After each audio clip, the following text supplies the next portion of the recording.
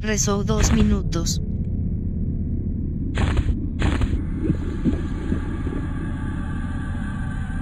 So of. Spirit of Wolf of. Spirit of Wolf.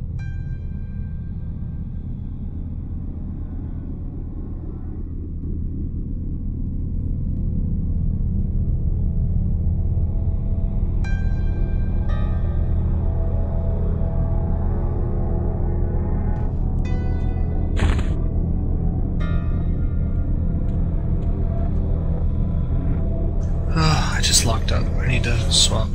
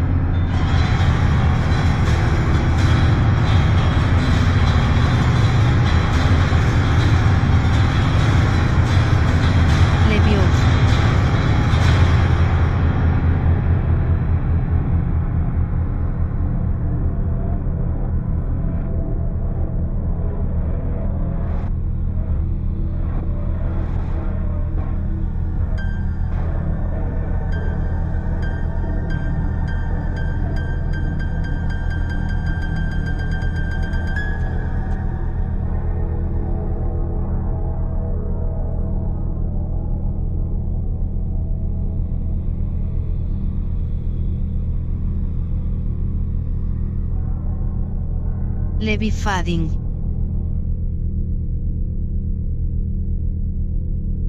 Levy Fading.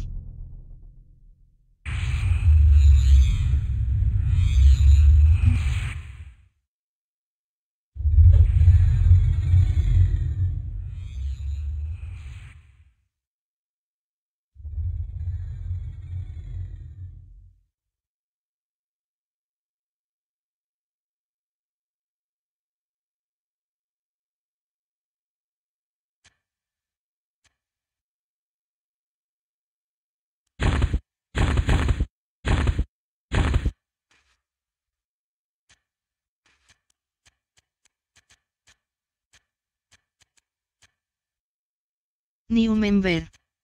New member. New member.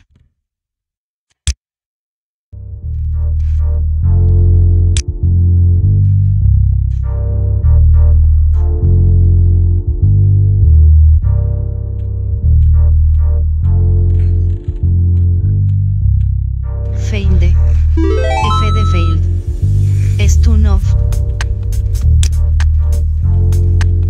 2, 1.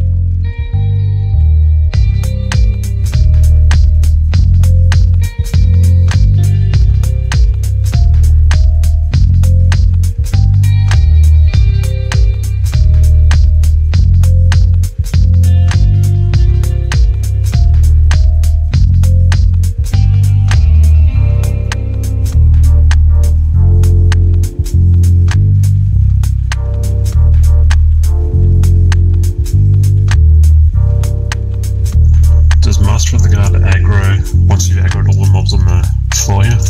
No. So if you run up here, he'll aggro, obviously, because he's right here, up on this top part. But you can tag both of those guards and he won't aggro. Okay. When it comes to FTing Master of the Guard, you basically just want to run straight up and just jab him from here, or hit him with a net or whatever, you know.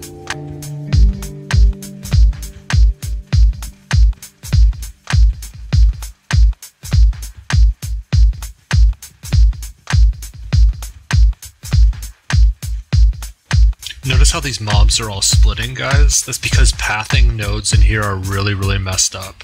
So there's all this randomness. So when you start running around, mobs will start glitching back and forth and everything. So it makes it really dangerous. If you get too far ahead of your kite, they're going to end up coming at you from a different direction, and it's going to hurt.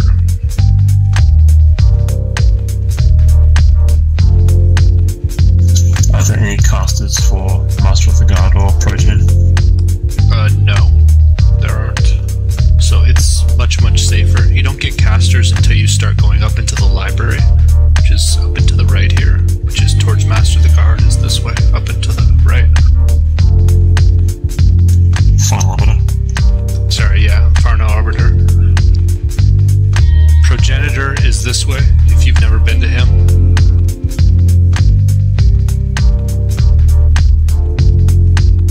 Kels, could you pick up this other stuff into your kite? The progenitor stuff, like just the doorway.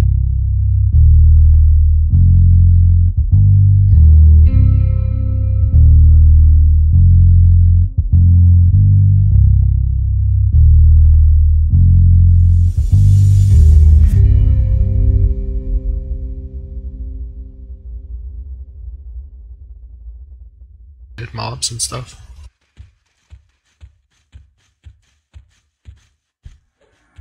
I'm gonna just drop them into your kite, Kels.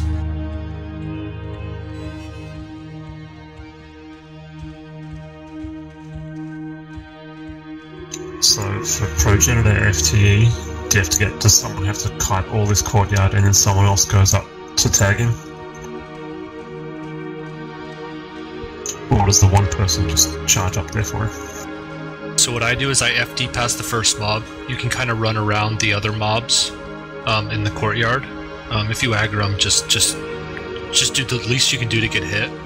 When it comes to this one right here, this guy that's right here, if you want to get past him, you can run to here and then sneak if you have like a lot of time, and you can just walk right past him. I just lost Sal. You just walk right past him. But if I'm in a rush and that mob's there, I'll just DA and just run straight up. This is Prague. Let's see if there's anything behind this door. There's always a mob in front of the door. There's sometimes a mob that passes behind the door. And through this room right here is where Prague spawns. Let me open it, and you guys can see in. See those little teeny sentries? Those newly created sentries can actually be charmed by enchanters. So that's how back when they first started doing this, they would charm those and have a lot more DPS. We never even have a clear enchanter for Tash, but anyways, that's where Prague spawns in there. So I just DA and just balls out, run straight up, get aggro on him, and then when I'm running out, when DA drops, I'll hit Voidins, and then just run through the train. And then anyways, once you run down here and you're in the courtyard, you're gonna have a tagger that's gonna be standing kind of anywhere in the courtyard where he's not getting aggro, and he just needs to tag it off and run it back in. Kind of an important thing for tagging is, again, it's the same thing with glitching. You don't want to get too far ahead of the mob. So when FA is coming down, he'll be coming down this big ramp right here. And if you tag him in the whole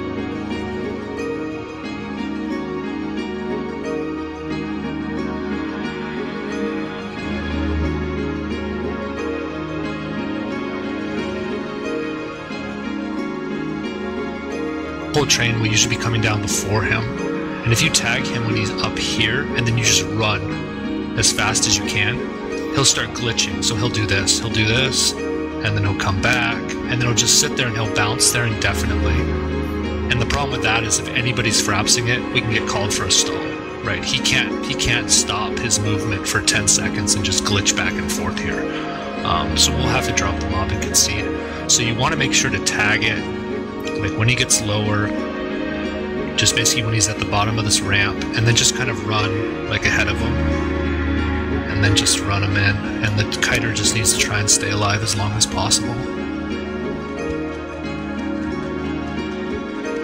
But yeah, this is how I do it. I just kite around in this middle part of the room and just run in circles.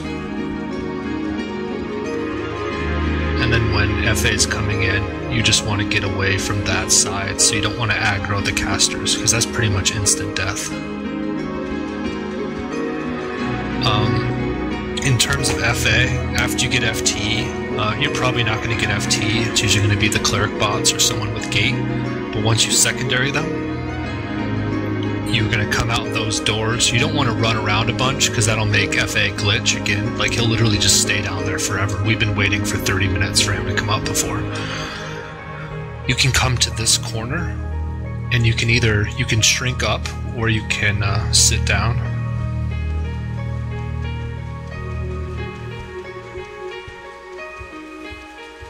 Right here where I am. And you can basically see the whole, like, this two or three levels of staircases. The reason I prefer shrink is if you sit down and the kite comes by, you're gonna get sit aggro, and then when the kite runs over you, it's gonna destroy you. But if you don't have aggro on the kite at all, which you shouldn't if you're the person who secondaried the FT, or just basically use a shrink pot, never sit down, and then just sit here and you can just look through the wall, and the kite can just run right on top of you. It won't attack you. Anyways, you'll see him coming up this long spiral staircase, and then once it's at the top level, you know he's going to be probably about a minute or two before he gets up. When that occurs, you can kind of run over here.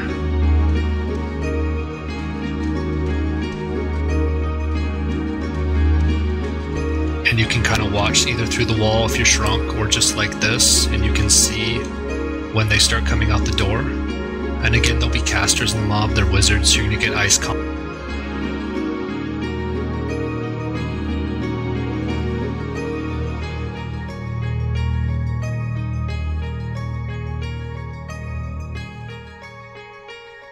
they're going to try and root, you're going to try and stun you. So the trick is just never let them get in range. So once you see them start coming out of there, what I do is I run across here before they get in range of casting. You can run all the way over here. You can probably do this even before.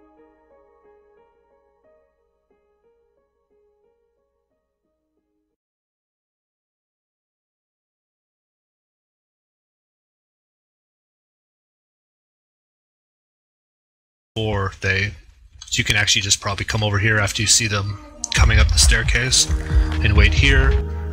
They're all going to come down that ramp. The guy's going to tag them when he gets to the bottom of the ramp and start running towards the door. What you can do is you can just wait, and then once they start getting close, you then run over here and kind of dodge, get around this corner. Basically just do everything you can to stay out of line of sight, and then eventually you can just obviously flop them. But basically you just want to give your tagger enough space so FA is getting around this corner and he's going to be able to flop, and the rampage is going to be able to be established before any nonsense occurs. But yeah, Kiter basically just needs to stay alive. Once you have it like this, it's pretty safe. Unless it splits.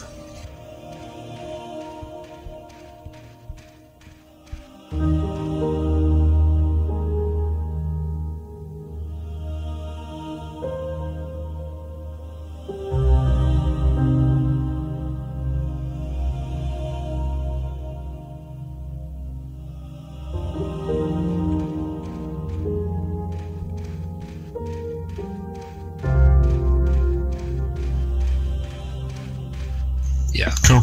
Yeah, easy enough. Yeah, FA comes from up here, as Kels is saying in guild chat. Feinde. Stun off.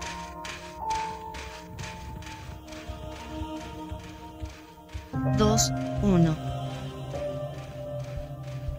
And back through there is the library. Oh shit, Kels, did you drop the kite? They all came at me for some reason. Okay, You're zone out, if you're guys. paying attention. Yeah, everyone's zone out. Anyways, but yeah, that's the general walkthrough. If you ever have any questions, plenty of people can answer them, but yeah. That's pretty easy. Levi Fading. It looks like they're on you, Kels. Levi Fading. Leviov. I cleared aggro. Anyways, yeah. Levi Fading. So that's that. But yeah, basically just tag them in, and once don't zone whenever you tag something, and that's what rogues generally will probably be tagging more likely than kiting. Kiting's pretty dangerous. It's nice to have void dance and things like that, but if you tag and you're bringing it in, again, don't get too far ahead of it. But then once it comes in, basically don't zone out until the tank mallets the mob. But once he does that, you just immediately zone out. We've had taggers zone out early and drop it right on top of Aftermath. So that's been pretty sweet. Concede right there. I think that was FA too. Like, we got it all the way up clean, and then we just like dropped it right on top of Aftermath and had to concede. It was a depressing day.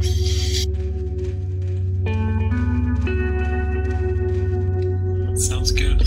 Thanks for the information. Sure. Thanks, Kels, for kiting around and stuff. It's helpful.